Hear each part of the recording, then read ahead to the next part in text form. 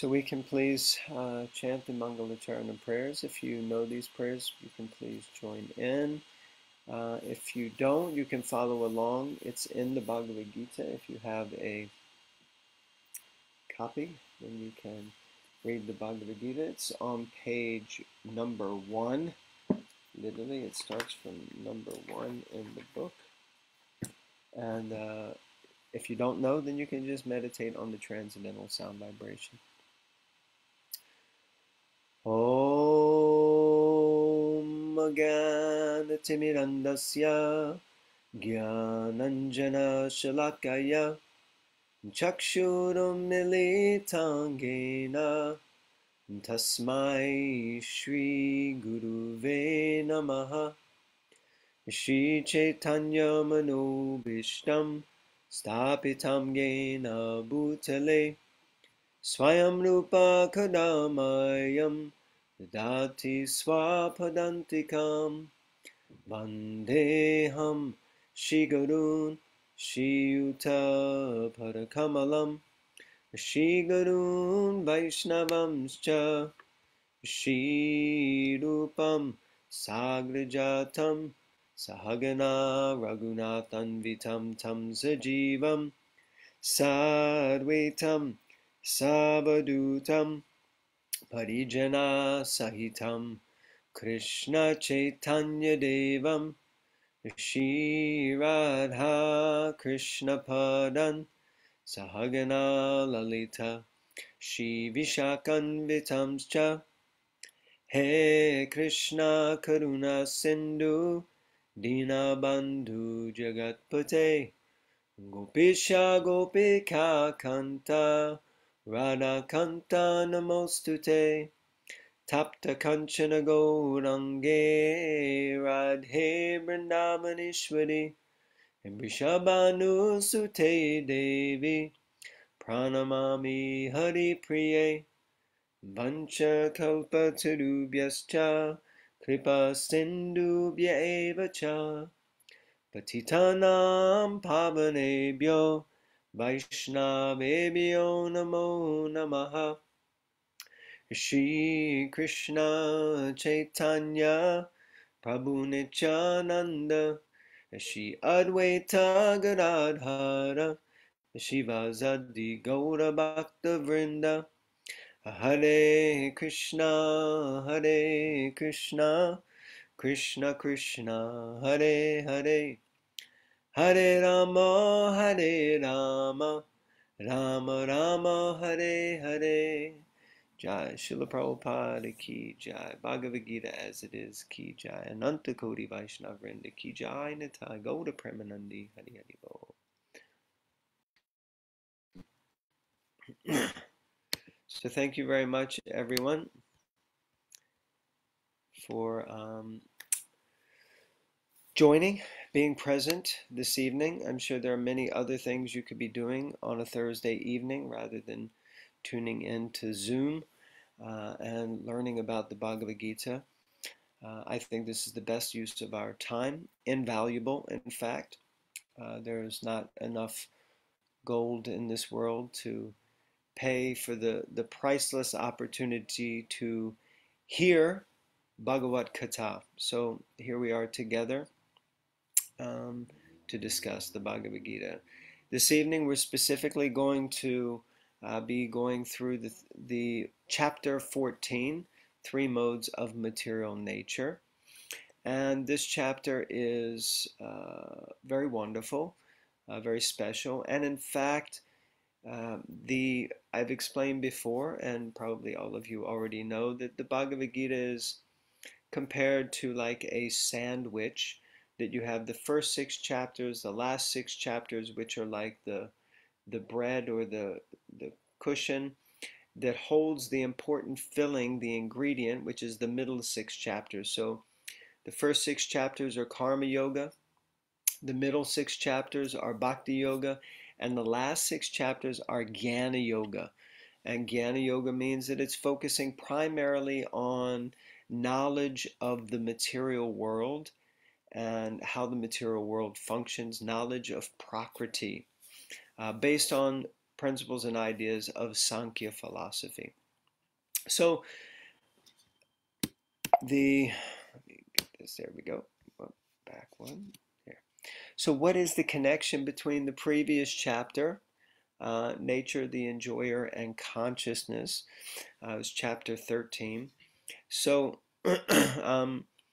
chapter 13 kind of explained how the living entity, the Purusha, is entangled in the external energy of Prakriti due to his or her, our desire for enjoyment. And chapter 14 now is going to explain how that material energy, how Prakriti binds us, the spirit soul, through the mechanism of the three modes of material nature. So like that, this is going to be expanded on. So as you know, using Sutta Prabhu's acronyms book, this chapter has an acronym. It has 4 sections, and the acronym is TRAP, T-R-A-P. 3 modes: race for prominence, actions in the modes, and pure life. So the first section is verses 1 through 9. And the idea is that we need to understand the conditioning of the 3 modes. And this can be a very powerful tool to assist us on the path of self-realization. And Srila Prabhupada explains this later, that we'll discuss. And we're also going to try to do, I said, if time permits, a section that I do from another course that I teach called Guna Management. So we'll try to get to that. So first, in text 1, Srila Prabhupada, in his purport, he makes a very powerful statement that we can use philosophical speculation to try to understand this, these teachings in this chapter. Generally, we don't encourage speculation. That's something that's frowned upon. But philosophical speculation means that based on things I've read, based on things I've heard from bona fide sources, based on this, based on that, then we can extrapolate or understand how this seems to be working. So it's mentioned here because there's a difference between mental speculation and philosophical speculation.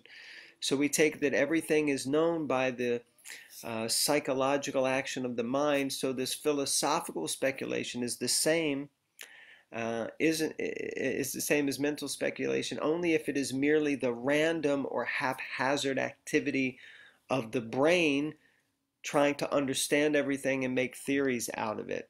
But philosophical speculation is directed by Shastra and by Guru. And if the goal of such philosophical speculation is to achieve Krishna or Vishnu, then that philosophical speculation is not mental speculation. It's just like this. Krishna says in Bhagavad Gita that I am the taste and water. So philosophical speculation is accepting sense, means try to understand under the direction of Shastra and Guru how Krishna is the taste and water. So like that. So anyway, this we could get quite in depth to this, but I'm not going to. But it's interesting that Prabhupada says we should use philosophical speculation, but that is not the same as mental speculation, like that. So we can understand that from text 3, Krishna explains that Prakriti is the supreme mother, the mother supplying the living entities. That's us, by the way. Us, we are the living entities, supplying us with material bodies. And the total material substance of this world is called the Brahman. And it's the source of our birth. So the Lord impregnates that Brahman and basically gives birth. The birth is given through Prakriti, through that Brahman energy to the living entities. Now, my experience, and some of you are new, my experience is that there's often many words that sound the same. You have Brahman, Brahmana, Brahma, Parabrahma, Parabrahman, you have all these different words, and it becomes like, what is being talked about here? At least for me, very confusing in the beginning. So especially, there are four words that are talked about kind of throughout this chapter. The term Brahman, Parabrahman, Brahma, and Brahmana.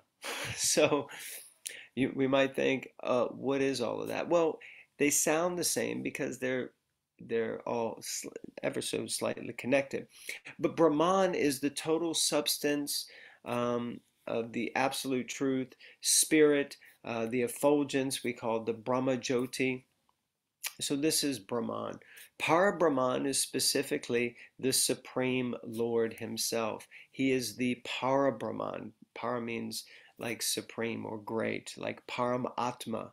That means it's an Atma, but it's the great Atma. That's coming from Krishna.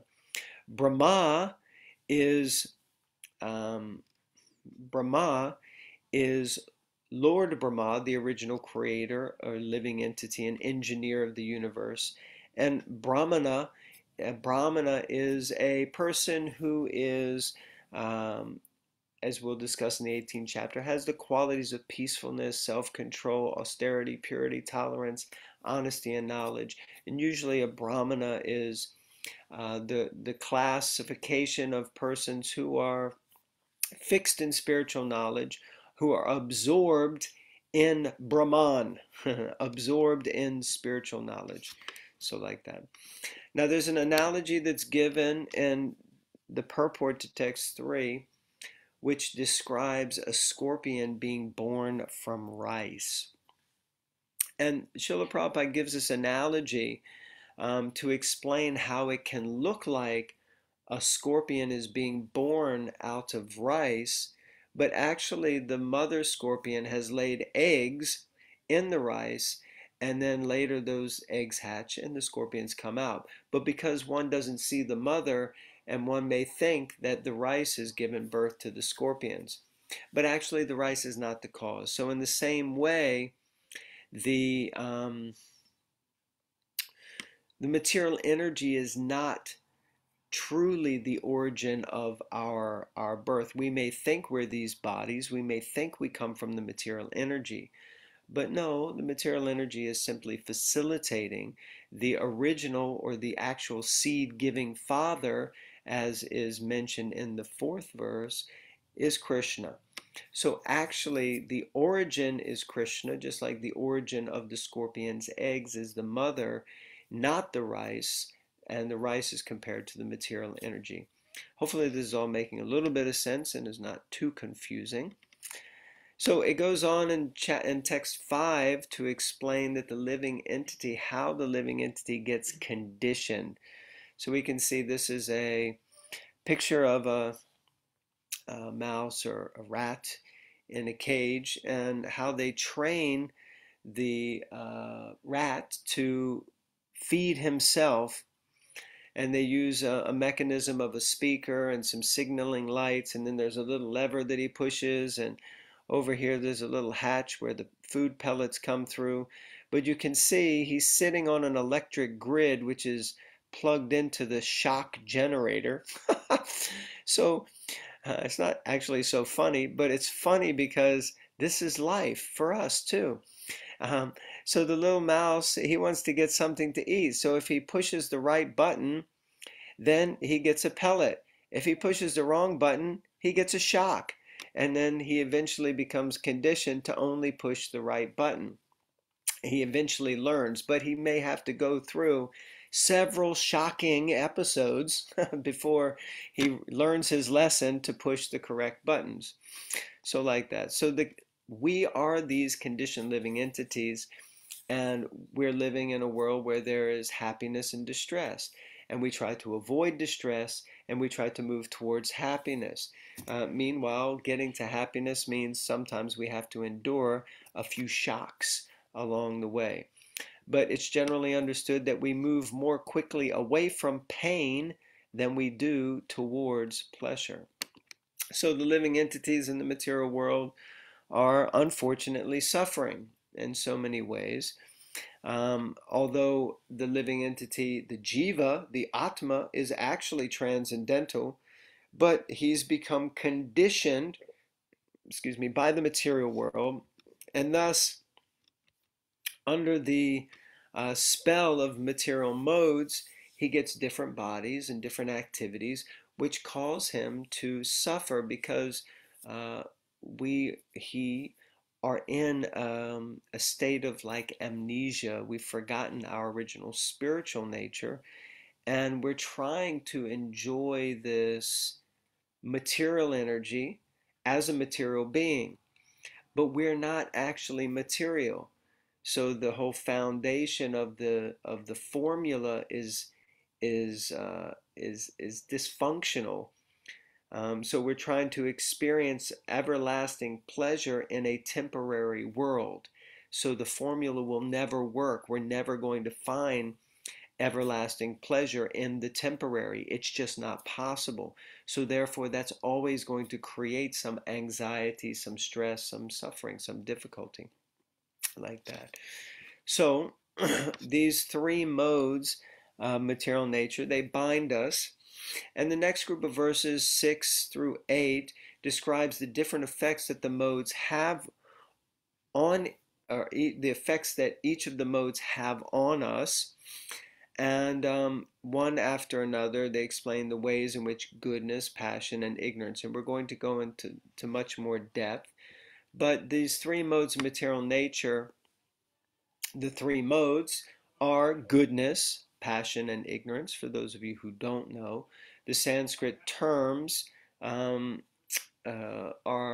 goodness is sattva, sattva gun, passion is raja gun, and ignorance is tamagun. And guna is the Sanskrit term for it's used for mode. So the three gunas, trigunya. So like that. So you can see this is how the three modes are working. They're binding forces. For goodness, we become conditioned by happiness. And passion, we become conditioned by an attachment to getting the fruits of our activities, getting the results of our activities. And ignorance condition us by laziness and madness and sleep. Um, Different characteristics you can see are explained here, that the body is illuminated by knowledge and goodness, there's intense desires and passion, and there's delusion and ignorance. The destination for someone in the mode of goodness is they attain to the higher planets, or to the planets of the great sages. The destination for those in passion is that they attain the earthly planets again. And the destination of those in the mode of ignorance is that they get birth in lower species. And then the results of the actions, that is purity and goodness, it's misery and passion, and it is foolishness and illusion in ignorance. So there's a saying that the mode of passion is nectar in the beginning, but it is poison in the end. So mode of passion, we can understand that it feels good at first, but there's always a price to pay later. Goodness is challenging in the beginning. The poison is at the beginning, but the nectar is in the end, because you have to go through the austerity of being self-controlled to perform a mode of goodness activity. But in the end, you benefit. And the mode of ignorance is poison in the beginning and poison at the end. It's just a suffering condition from beginning to end. So like that, some information about the three modes. So the next section is the race for prominence. And after describing the effects of the modes, Krishna is now going to explain to Arjuna that the modes are not constant in their influence upon the living entity. According to our karma and our work, our association, our choice of food, and so on, a particular mode becomes more prominent at different times. So like that.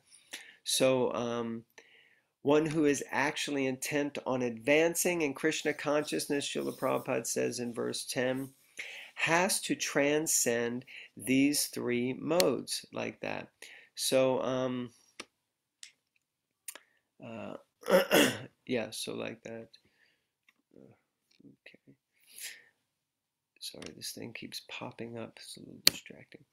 Okay, so in text 11, it mentions that all the gates of the body have to become illuminated by knowledge. This is symptom of the modes, a symptom of the mode of goodness. So perception by senses, based on knowledge, in the right position means we're clean inside and clean out. And what are the gates? The gates, all the gates are illuminated. Well, the body is described as having 9 gates. 9 gates, and those gates are 2 eyes, 2 nostrils, 1 mouth, 2 ears, and the genital and the rectum. So those are the 9 gates into the body, and all of those must be illuminated with knowledge. And what does that mean? It means that um, we use them, and they are used by the soul, not that they use the soul or direct the soul, that they're engaged in activity that is in the mode of goodness or transcendence, and then they become illumined by knowledge. So they must be used correctly. If used incorrectly, then they're either in rajas or tamas, like that. But we'll discuss a little bit more later. So there are many actions within the modes. This is the next section, verses 14 through 18. And it's discussed about the passing away, or leaving this world, and how that can also be done in different modes. So death in the mode of goodness is called amalan, and it indicates free from the mode of passion and ignorance. And the mode of goodness is the purest form of existence in the material world, and those who leave this world or pass away. In the mode of goodness, it's described that they're elevated to higher planets where the great sages and great devotees live, or to the heavenly spheres. Death in the mode of passion and ignorance, which is discussed in text 15, establishes that after human life, the soul can also go down to lower existence. So this also refutes that one can never go down from human life. Some groups, even some Vedantists, believe that once you achieve the human platform, you can never go backwards into the animal kingdom. But that's refuted here by the teachings of the Bhagavad Gita, which explains that actually you can go backwards. It's not always a forward journey. So like that. So this is death, and then different actions in the modes. Ignorance leads to misery, and some of the examples is that the performer is without knowledge, and therefore all activities lead to misery. And the next life is an animal life.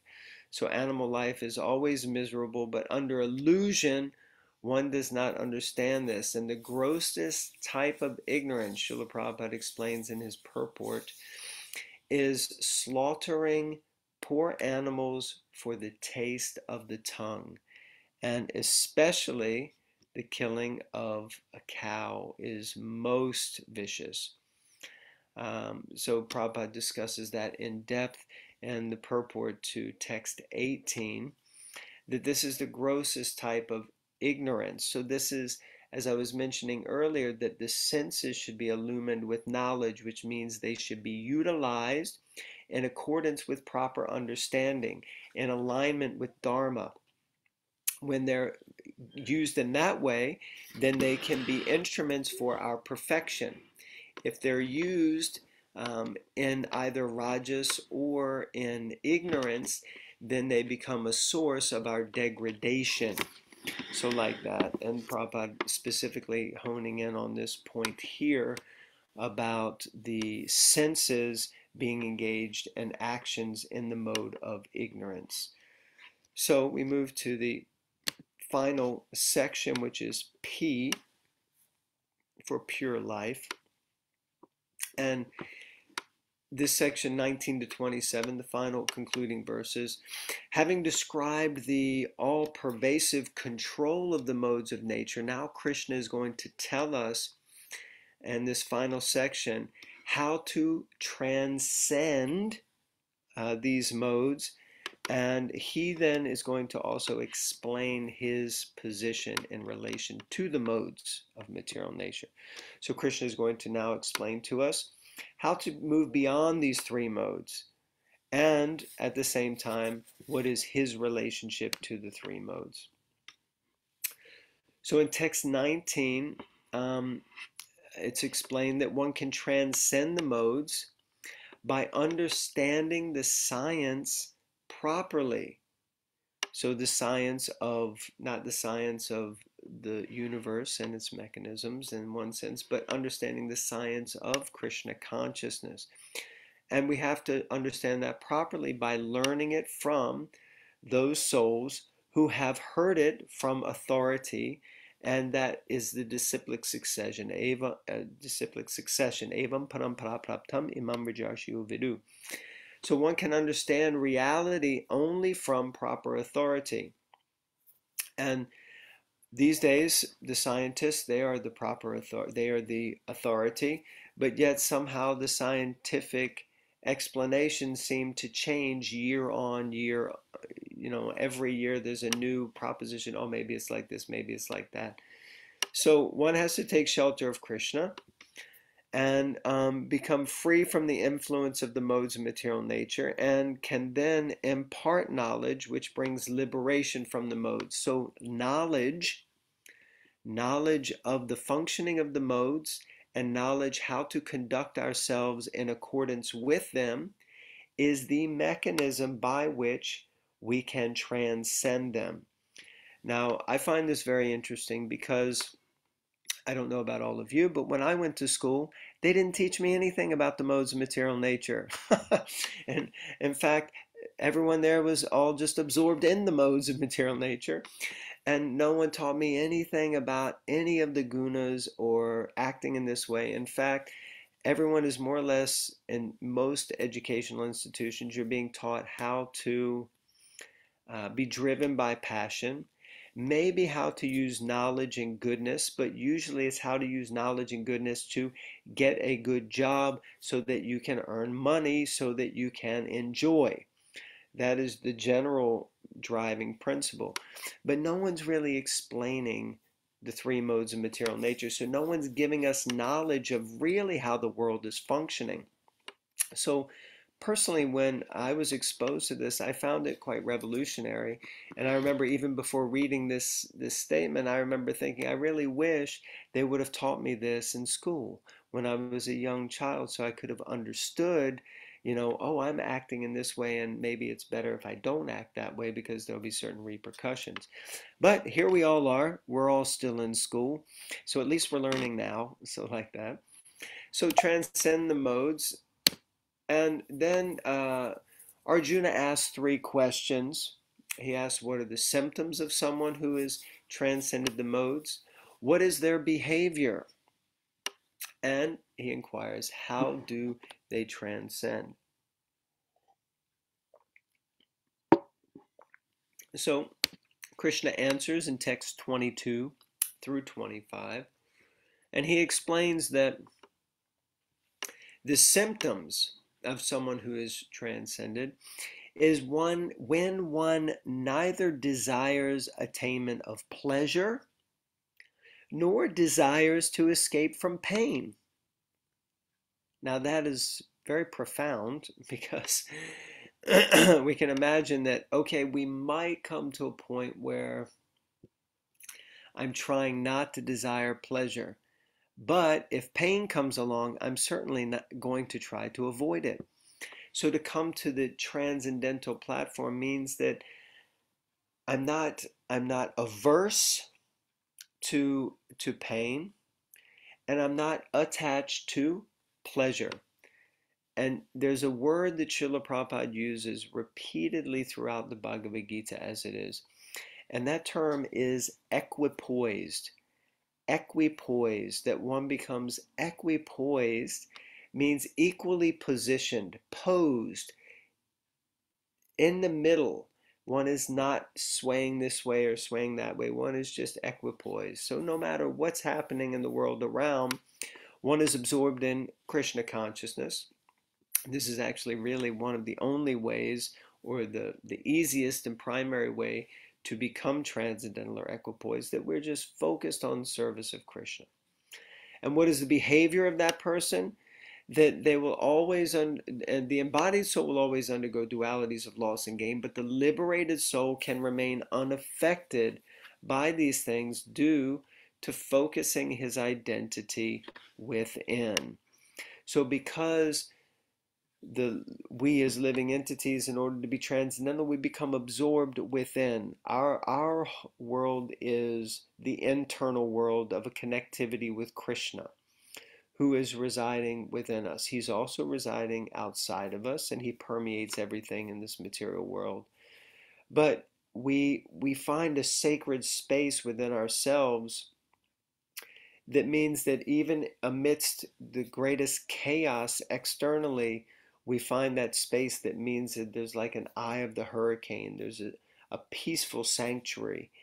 And so therefore we can become unaffected by these external um, chaos or distractions like that. And then finally, the answer to the question, how does one transcend? And Krishna explains very clearly. He says you can transcend by pure devotional service. One can transcend and achieve Brahman liberation. Now, this is an interesting question or statement, because one may ask, well, we don't want Brahman liberation. We actually want to go back to be with Krishna and serve Krishna eternally. But Krishna explains in text 26 that the qualification to serve is to be in Krishna consciousness, and it implies acquiring qualitative equality with Krishna, Satchidananda, that we first have to realize ourselves as spiritual beings, come to the point where we realize that I am, as the statement from the Vedanta Sutra, Aham Brahmasmi, I am Brahman, I am spiritual, I am a spirit being, I am spirit soul. Now that doesn't mean I am Para Brahman, I am not God, but I am godly. I am of the nature of God. I am of the quality of God. I am Sat Chit Ananda. I am eternal, full of knowledge and full of bliss. I am the spirit soul. I am not this temporary body. So the analogy that Srila Prabhupada gives is the gold mine and the particle of gold. So to be, yeah, a particle of gold is gold, but it's not the same as the gold mine. The gold mine is obviously quantitatively much more immense, but the particle of gold and the gold mine are in essence the same quality, but quantitatively they are distinct and different, like that. And then the conclusion, Krishna explains that I am the basis of the impersonal Brahman. So there are many personalities who somehow study the Bhagavad Gita, and they, as Prabhupada would say, screw out some meaning that, the ultimate goal is impersonal, and that the impersonal Brahman is the highest. But Krishna so very clearly says here that I am the basis of the impersonal Brahman. So like that, Krishna therefore expands his answer for clarification, and he ends this chapter 14 by describing his own relationship to Brahman. And thus again, he stresses the principle of bhakti. Yes, all of this knowledge is very useful, it's very important, it's very good, but ultimately, the way to transcend is by bhakti, by devotional service to me. So This concludes the overview of the chapter. I just wonder if there's anyone who has any questions, and then we can move on to this a little bit more in-depth look at the gunas and how to manage them. Hare Krishna. We had one question on the chat about the Virat Rupa. I don't know if you saw that. So it's just asked, it's Asha Singh Weber Mataji, and she's just asking how to worship this form of the Almighty, and is chanting as Om the correct way to pay homage regarding the Virat Rupa. Okay, so please expand on the Virat Rupa and how to worship this form of the Almighty. Well, in general, the Virat Rupa is not considered an eternal form, a transcendental form. It is more or less not exactly a concocted form, but it's an imaginary form of how we can see the material world um, in connection with the body of the Supreme. So the Virat Rupa, when it's described, and especially the Bhagavatam is very expert uh, in several sections describing the universal form. The Virat Rupa is a universal form, and of course the 11th chapter describes the universal form. This is the Virat Rupa. And the idea is like the lakes and the rivers are his veins, and the sun and the moon are his eyes, the trees are the hairs on his body, the mountains are the bones. But this isn't an actual form. This is a way to bring someone who is attached to the material, and so that they begin to connect that material energy, these material things, to the form of the Lord.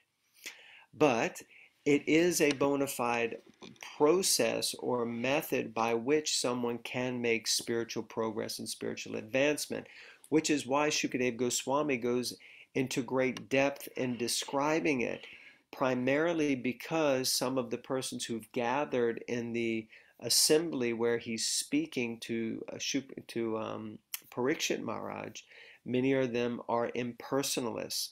So this Virat Rupa form is not, a form by which we can actually really focus our bhakti on it, nor is it actually an eternal form of the Lord. So, and is chanting just Om the correct way to pay homage? You can chant Om. Krishna explains in Bhagavad Gita, he's the chanting of the syllables Om. Of course, in the age of Kali, the Yuga avatar is Sri Chaitanya Mahaprabhu, and he has come specifically to Dharma Samstarpanataya. He has come to establish the principles of Dharma. And the Dharma, or the religious practice in the age of Kali, is to chant Hare Krishna, Krishna Krishna, Hare Hare, Hare Rama, Rama Rama, Hare Hare. This is the Harinam Sankirtan. It is a much more personal method of connecting with the Lord. But chanting Om is fine, but we should understand that it's sort of like if you have a relationship with someone and they call you and you want to have a more intimate and close relationship, they may call you by your first name. If you have a very deep relationship with them, then they may call you by a nickname or a pet name, or they may call you honey or sweetie or sweetheart or something like that. This is intimacy. But if someone is always calling you Mr. or Miss or Mr. or Miss, that's polite, it's nice, but it lacks intimacy. It's there as a respect. So Om is like addressing the Lord in that way you're addressing his energy. But by calling Hare and Krishna and Rama, you begin to enter into more of a personal relationship with the Lord. So I hope that makes sense.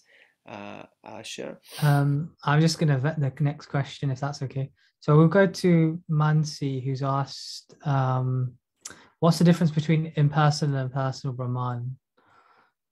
And yeah, and then she's asked another question as well about mental speculation. How do we know if we are philosophically speculating?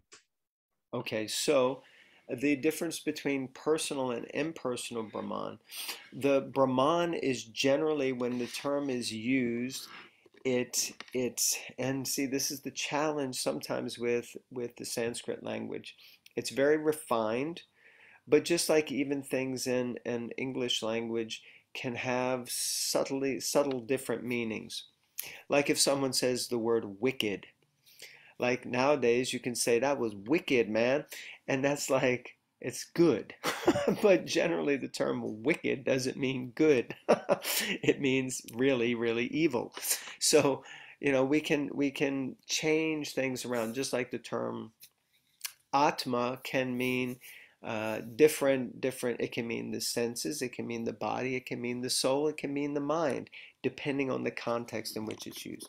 In general, Brahman refers to the all-pervasive energy of God, of Krishna. So that's Brahman. And we're Brahman. Everything is Brahman. Everything is the energy of God, as Krishna says in the 10th chapter. Um, he says, Aham sarvasya prabhavo, mata sarvam pravartate, iti matu bhajanti mam buddhabhava samamvitaha. I am the source of all spiritual and material worlds. Everything emanates from me. So that's Brahman. Now, in general, Brahman is considered impersonal. That's the way it's generally spoken. But, as I mentioned earlier, Pada Brahman is the reference to Krishna directly, because he is the origin of Brahman. He is the Pada. He is the great Brahman. And that means that he is the source. As I just mentioned at the end, Krishna says, I am the source of this Brahman. I am the resting place of this Brahman. So that is kind of the distinction, and I hope that makes sense. And with regards to speculation, we did discuss that in the beginning. Mental speculation is when you kind of concoct things. Like I often mention how is a bona fide, not bona fide, but there is an accepted religion amongst the people in the world that God is a big bowl of spaghetti flying through space. This is obviously some sort of mental concoction, mental speculation. Of course, I can't say I've ever been flying through space, so I can't say I didn't see that flying bowl of spaghetti. But, when we try to make things up from our own mental concoction, that is mental speculation.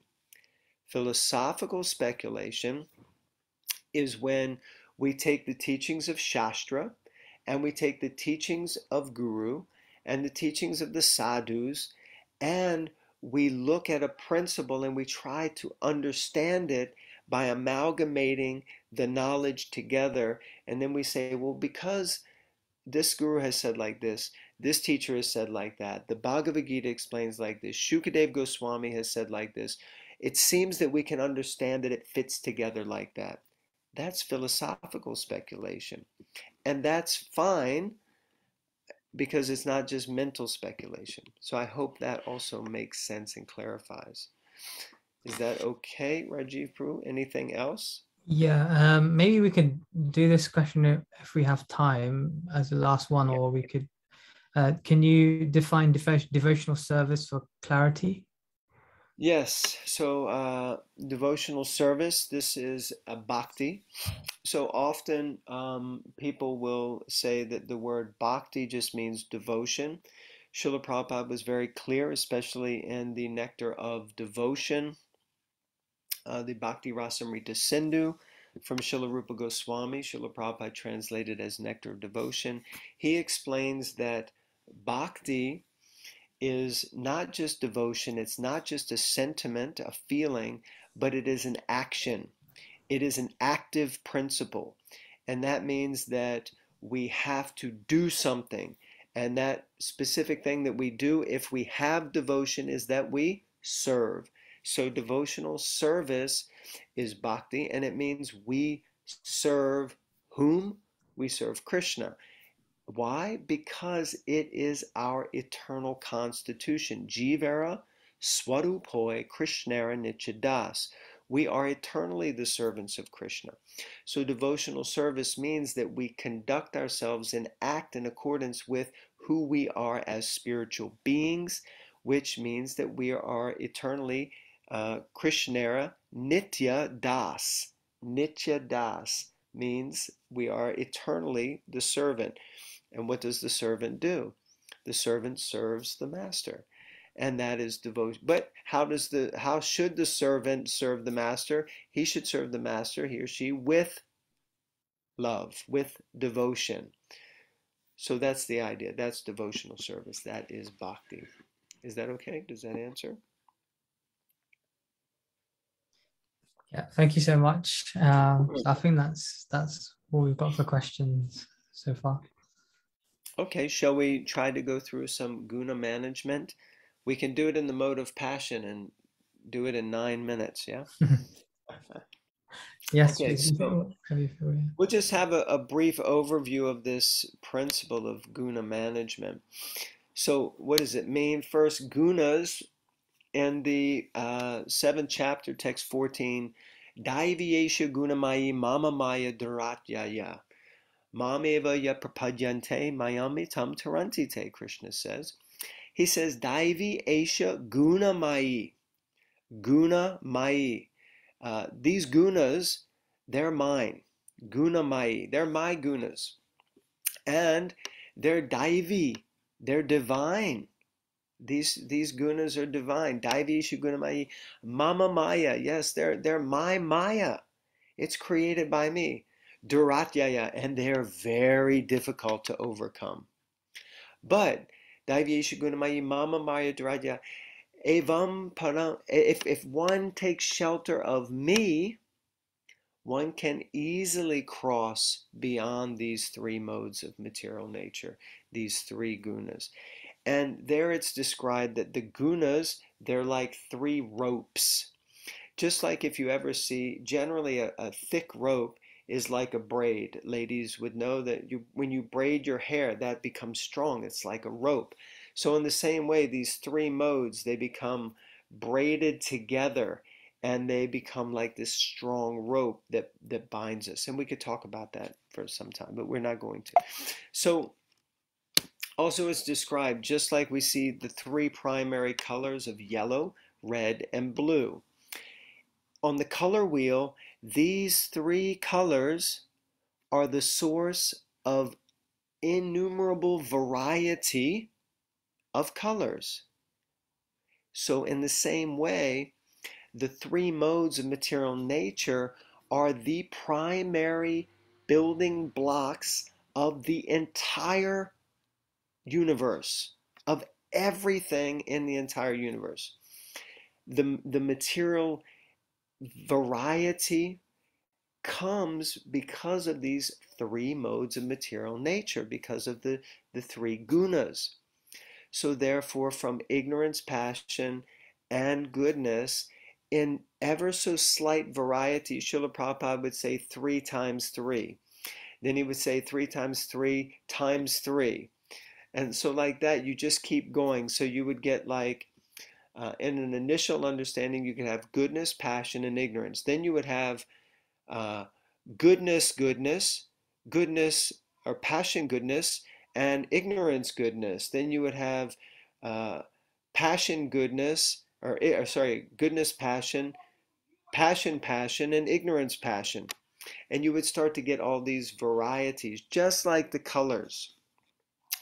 And if we look around us, we see there is such a variety of color, and there's such a variety of species of life, such a variety of flowers, such a variety of trees, varieties of insects, varieties of fish, varieties of birds. Where did this all come from? Because of the three modes of material nature. They facilitate variety. So we usually do a little bit of a reflection part here. We're going to skip over this and just look more deeply into the three modes of material nature and how us as living entities are kind of trapped because those three modes, those ropes, they bind us. They tie us up in the material world and they conduct us like puppets and they pull us around and they make us act a certain way. We were on a call the other night and someone was saying something about punk rockers and they think they're all free and they can do whatever they want. Or people who are just like, yeah, I like to do what I want. I don't want to be pinned down by all of these other things. Meanwhile, they're just completely being orchestrated by the modes and material natures themselves. So, the gunas are very powerful. It's a tool by which we can understand and master our own mind and body, our emotions, and we can transform every aspect of our lives if we understand the gunas, if we understand the modes of material nature, if we have knowledge first of all about them, then when we look into the world, we see them working in everything that is happening. We can see it when we look in the room. If you look in the room that you're in right now, I don't know where you're sitting, but you look around. What mode is that room in? Is it in goodness? What does that mean? It means, is it clean? Is it tidy? Is it neat? Is it organized? Is it in passion? Papers piled up, things stacked here and there, things a bit or is it in ignorance? Unclean, dust everywhere, dirt on the floor, dishes in the sink. This is the modes in action. Open your fridge. What mode is the fridge in? Look in the closet, in the cupboard. Look in the shed outside. You know, clothes that you wear, the music that we listen to, the food that we eat, everything is in the modes. But few people in the West have ever even heard this term, yet the concept of the gunas is so powerful a tool for understanding and mastering our mind, body, and emotions. So we should understand them. And what are they? As I mentioned, sattva, rajas, and tamas. And so they work together, and tamas is ignorance, and its characteristics are madness, laziness, sleep, foolishness, like that. And a person is basically pursuing pleasure, but without any real commitment to it. So, ignorance, they say ignorance is bliss. So you just want to get some bliss out of the world, but really don't want to make any commitment. I don't want to really put too much effort or endeavor into it. I just kind of want to enjoy, what I'm saying? Right. So that's kind of a bit ignorance. And rajas, passion, characterized by a greedy, passionate, agitated mind and senses, unlimited desires, and being driven to fulfill desires, and self-gain, egotistical. Generally, a person is pursuing pleasure and is committed to pleasure. There is a commitment now. The commitment is that I want to experience pleasure and I'm willing to work for it. And his commitment is shown through this striving for benefits, material benefits for himself and for those around him. So I'm willing to work hard to feel the fruits, to get the benefit. That's rajas. And goodness, or sattva, means that there's purity and happiness and inner satisfaction, tolerance, humility, cleanliness, compassion, and searching for spiritual knowledge. So when one becomes frustrated with the rewards of his hard work, then one starts looking for something more refined and more refined ways to actually become happy in this world. One realizes that all the hard work may give me something, but that's still temporary, and then I'm left frothing at the mouth and chasing after all of these fruits. There must be something higher, and then one finds that there should be a deeper level of satisfaction. So like this, we have to understand how these modes are working and how we are being pulled around by these modes. So these are some of the descriptions here of the different modes, rajas, tamas. We can see where do we relate. How do these words describe? Are they describing us? Are they describing someone we know? Uh, do we want to be in a different mode? Like that. So we start to look at these things. So first question is Thomas or ignorance. For many of us, we can start to see and manage the modes from first thing in the morning. Actually, mode management starts the night before the morning because right now it is coming up to 9 p.m.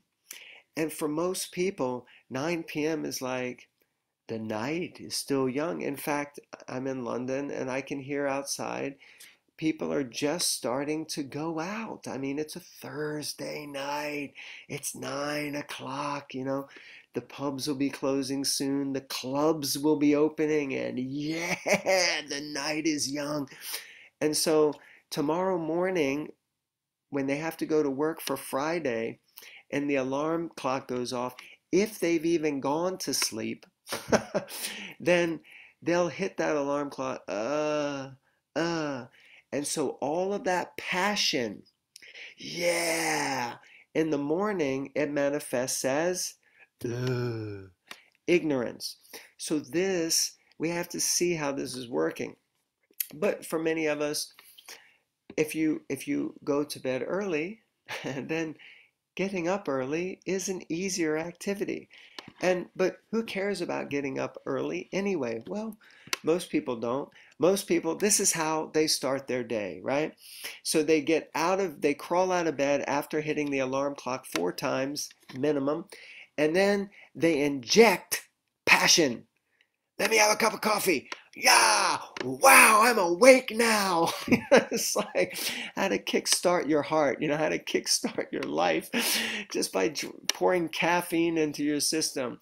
Of course, other people do other things in the morning to get themselves going, which may be more in the mode of ignorance. But this is kind of the way that people are, because people are already managing the modes. If you can see that, people already know, oh, I don't want to get up, I don't want to do, I don't want to, so let me manage the fact that I'm completely delusional and completely lethargic and completely absorbed, and let me try to fix that so that I can come to a different state of consciousness where at least I'm now awake and somewhat motivated. But how? By taking some drug, basically, because caffeine is a drug. So then you inject this into your system so that all of a sudden you're like, feeling enlivened. So people are already managing the modes. They're already managing the gunas, but they're doing it not really in the correct way. And long term, it won't have the result, because what happens, this is what happens. This is the Rajas Tamas cycle. That you get up in the morning feeling like, then you fill yourself full of stuff and go, and then by like 3 or 4 or 5 in the afternoon, you're like, and you just crash again because you completely bypass any goodness. And goodness is the secret to maintenance. There's a nice verse from the Brahma Samhita, in which Lord Brahma describes that we should take things in slow degrees. Just slow and steady wins the race. But no, Raja says, let's do it fast. Let's do it now. Let's do it, like that. And ignorance is like, let's not do it at all, man. Don't worry about it. So where is the consciousness? Goodness is, yes, no problem. Let's do it. Let's do it the correct way. And let's take our time doing it. Let's make sure that we do it. No, no, no, we got to, and see, you feel that pull of passion, or we feel the pull of ignorance. Oh God, I'm so tired of doing this. So we have to find this space where we can maintain a consistent and steady positive consciousness so that we actually feel peaceful and happy. Because that's what will come when we introduce sattva into our life. We take rest early and we get up early. Because the early hours of the morning are the most conducive times for spiritual development. Now, we're discussing the modes here. We haven't even gotten to being transcendental to the modes, but it's described that we first have to come to the platform of the mode of goodness. Then, when we come to the platform of the mode of goodness, then that becomes a springboard to transcendence. So, we can't be a victim. We have to take responsibility and ownership to manage our modes, to manage our consciousness and the way that we allow the material energy to affect us. We have to take responsibility for managing this. So if we take responsibility of how we're living our lives, then we can basically shape our minds, shape our bodies by the things that we do. So a rajasic lifestyle or diet and environment will condition our minds to be restless, will be agitated, will be anxious. Similarly, if you have a tamasic lifestyle, then you're going to become lethargic, depressed, dull, bored. So let's become conscious and take responsibility and think before we act. Then we can experience the fourth mode. Then we can come to the platform of transcendence. So, ignorance, passion, goodness, and then ultimately we can transcend by coming to the mode of goodness, and it becomes a springboard by which it's very natural for us to easily take to sadhana, a daily practice, a regular practice of introducing Krishna and spiritual activity into our lives so that we do it daily, steadily. Not like, I had a good weekend, yeah, I got really fired up, I went to the temple, I did a few things, and then Monday I'm back to all nonsense. No, let's be steady. let's slowly introduce some activities that will help me to become elevated in my Krishna consciousness so that I can transcend these modes. So that's the end of the show.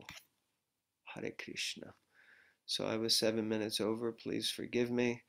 I don't know if there's any more questions. Okay. Rajiv Prabhu, I'm here as your servant. Please instruct me. Shishashte ham sarimam tvam prapanam. Hare Krishna. Thank you so much, Jane Prabhu. That was really amazing, and I really, really enjoyed that. And I wanted I actually wanted to keep hearing it actually because it was so good, and definitely want to apply it to my life about changing in the modes. So we can always fall into the mode of sleeping late, and that mode of passion creeps in. So it's very important that we learn how to manage the modes. And I think you've really inspirationally said that. So if everybody liked what Jane and Nitai Prabhu had taught us today, can you just maybe show some appreciation on the chat? That everyone had have a good session. It'd be really nice if you all wrote something on the chat. And yeah, thank you so much, everyone. So one thing I wanted to share as well is, and I've not taken your permission to share this, Jane Apple, but I hope you don't mind. Jane Apple was, huh? I don't know what you're going to share, so it's hard for me to say if I mind or not. I hope you don't. So he's recently launched a Bhakti portal, which is a fantastic avenue for learning. So there's teachings on learning Gita, instruments, spiritual leadership. So if it's okay, I'm going to put the link on our WhatsApp group.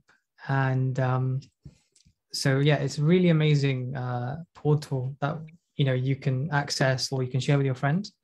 And I think there's a 50% discount code as well. So I'll share that as well. So yeah, please log on to that because it looks pretty amazing. Here we go. Here's one I prepared earlier. So yeah, I want to share what I've learned over many years with as many people as possible. So we've created a portal where there are online courses. There are more coming, but we've started somewhere. We also have different activities that are happening on Facebook and Instagram, and I always forget, what is this called? LinkedIn. LinkedIn, yeah, thank you. LinkedIn. I'm not very good with all these things, but some people are trying to help me. But you can join in all these different places, and just get involved. I'm working also very closely with a very good friend of mine, Radhalandanishwar Prabhu, who is a wonderful musician, kirtaneer. So there are some courses on the Bhakti portal for learning mridanga, learning harmonium. We're working on a course for cartels and more courses on harmonium and stuff like that. And so there'll be lots of things coming. It's just the early days and beginning. So I appreciate Rajiv for you promoting that. Sorry, I just self-promoted myself, but I'm not really so into that. But I'm being encouraged to do it these days. So thank you, Hare Krishna.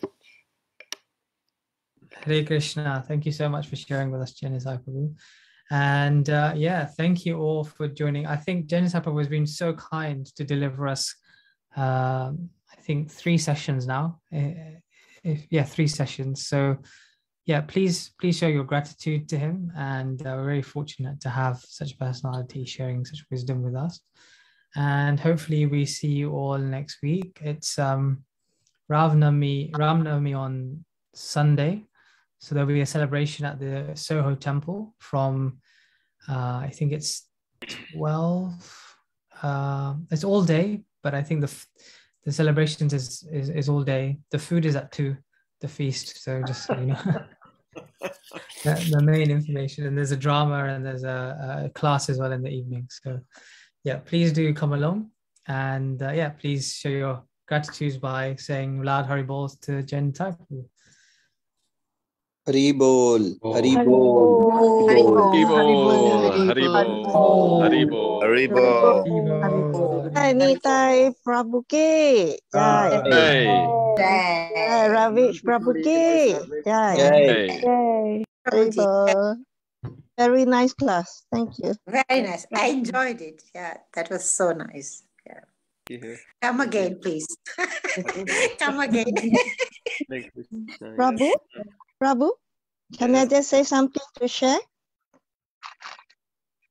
We always think Krishna is in the house and it's our duty to keep the house clean, the kitchen, the fridge, but I forgot the floor. We did sweep every day, but in the evening after my son come back, there are sometimes, leaf coming in from outside because of the strong wind, and we just bypass until tomorrow. So you remind me that 24-hour Krishna house have to be clean. Thank you so much, Prabhu. Hare Krishna. Haribo. Thank you. Hare Krishna, Hari bol. Hare Krishna. Justamati, do you have your hand up for something? Or? Yes, I do, Prabhuji. You mentioned earlier at the beginning that you do management course or group of 3 modes of gunas.